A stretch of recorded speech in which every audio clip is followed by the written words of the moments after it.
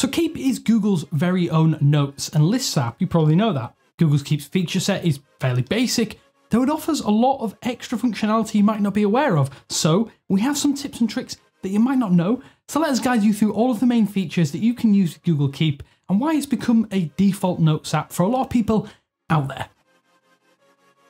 Thanks for watching 9 to 5 Google here on YouTube. Remember to thumbs up, hit subscribe and then tap the bell icon to be among the first to watch our upcoming videos. At the very forefront of the different things that you can do with Google Keep is none other than create a note. Of course, that note doesn't just have to be a straightforward set of sentences or a little bit of text. While the Keep app on mobile has a colourful plus button at the bottom, you also notice 4 others to the left of that. These are note categories ranging from a checklist to a photo. You also have the ability here to create a voice memo with the microphone icon. You can draw a quick doodle on top of that too if you prefer to do that, and these 4 buttons allow you to start a note with any of these particular items, though they can be added after the fact if you wish. The checklist category is pretty straightforward and possibly the most often used within the application if you've touched it before. This is great for creating simple to-do item lists or maybe shopping options for yourself, and when an item is marked it moves down to the bottom of this list and it's marked so that you can focus on those unchecked items. Perhaps the most underappreciated category though is the drawing saved as a note. The paintbrush icon opens up a small blank canvas which allows you to start doodling in any fashion that you want. It's a fun version of a Keep note that is not used as often as others, and it's something that might be useful if you say, for instance, want to maybe draw something that you're potentially going to buy. Maybe you need to take a note of a room layout. It's really useful in those instances, and more on top of that. Adding a URL is also even more impressive to Keep Notes when you enable the rich previews option, and this simply brings up a little excerpt of the content if that site that you've linked there supports the functionality. Either way, it's a really visually distinct way to see your saved notes, and it's great if you add lists of websites or particular things you may want to purchase, as you'll see a small preview of those underneath or above it. If you're in a rush, one thing we do think you need to know about is that you can create a quick note by hitting the microphone icon. Doing so will allow you to record this quick clip, which will then be transcribed into a text note itself. You'll still have the audio recording available to play under this original note that has been transcribed, so for whatever reason or if the audio itself sounds muddy or like it's been highly compressed, then at least the audio is kept here if you don't want to refer to that at a later date. The audio though in the Keep app is nothing like you'd see in the Recorder app on Pixel phones, but it's still definitely useful in a lot of situations when you want to take things down quickly. You can also create a note with an image by hitting that picture icon, and this allows you to take or choose an image from your phone or your computer, wherever you've made this, and head an image with that leading photo.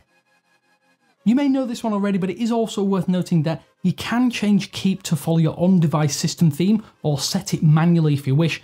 The reason why we're suggesting this is that sometimes it's just useful as notes themselves, and particularly checklists, can be harder to decipher in dark mode or light mode, which will depend on your personal preference or if you do have any vision related ailments. It's something to definitely head into the settings of that side hamburger menu and adjust that as you see fit. Beyond basic note creation features, Google Keep also makes it easy to manage and organize your notes based upon your preferences. You can do this by setting up a slew of labels within the app itself, and each with a different topic. Whenever you create a list, you can assign those labels to your notes by hitting the 3-dot menu at the bottom and then hitting labels. Those labels will appear in the note itself and under each one in your preview mode. With that, you can easily identify what each note pertains to without having to skim through every piece of content that you've created recently. On top of that, you can search based upon each of these labels. In the search bar at the top of the application, there will be a label section. Hit more to see all of your labels and choose the category that you're looking for. It looks like Keep caps this section at 6 notes, so you may have to type the label name into that search bar, if you don't see what you're looking for at first glance. Alternatively, you can hit that side hamburger menu to sort between notes and reminders if you set them there, which are also really useful too, as they can sync with the at a glance widget on Pixel phones, but it doesn't always work perfectly. It's a bit hit and miss, but it does work. You can trust me on that. Beyond label creation, you can also set a theme and colour for each individual note that you've taken. To do this, simply head into a note, tap the colour palette icon, and then choose a look that suits you best. You can choose both a colour and a design and they'll combine, with the former complementing the artwork that's been chosen. Some themes though do make it difficult to see text. That's something that we would mention that you'd be wary of, though we would say Keep's upcoming formatting update should allow users to make text a little bit easier to see. Keep also takes a play from the likes of Google Drive in that you can share notes with others, such as your contacts, and once shared they'll be able to see and edit a live version of this note so that every change will be reflected for each participant. And we think this is particularly useful when you're making shopping lists with a family member or friend, something that we would highly recommend doing. On a note, to enable this, just hit the people icon, then type in a person's name or email, depending on whether in the contact book, and then hit save. The person that you've invited or you've shared this note with will then get an email to access that note. From there, this will be available in their Keep Notes app, where they'll be able to edit and make changes accordingly. As we've just mentioned, Google Keep is also fully capable of taking things like reminders and then syncing them with your Google account, making this a great way to set reminders on the go. With that, you'll then see them in your calendar and any events where they do show up. Here's how to create a reminder in Google Keep though. What you want to do is you want to choose an existing or even create a new note, then tap the bell icon. From here you can choose a preset time or location or just adjust this as you want to do so. With that, whenever that time comes or when you do arrive at a certain place, for instance like the supermarket, you'll be notified about that reminder and the note will be part of that notification. This is a great way to create reminders that have a little more detail, since you can add images, checklists, or even those rich link previews as we mentioned.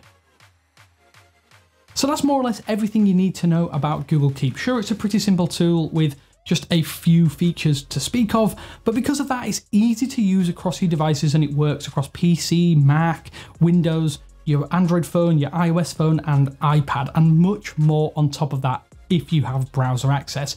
It doesn't have a whole host of things that some other applications out there, but it isn't just limited to making lists. We must make that clear. In the future though, Google is planning on bringing more features through this current application, but this is what we'll see at least for a little while longer, and we wanted to share some of our favourite functionality. I want to ask you though, what's your favourite feature in Google Keep? Or do you have something that we've flat out missed? Let us know down in the comment sections below. Until next time though, this is Damien with 9to5 Google, and I will speak to you later.